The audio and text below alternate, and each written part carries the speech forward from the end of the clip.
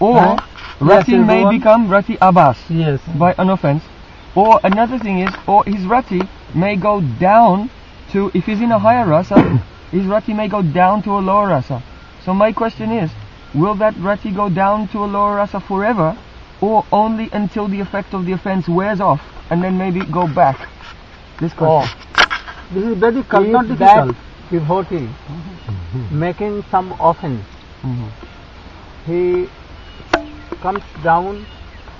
It may be that if the offense is very, very strong, like Vajra, then forever Rati will go away.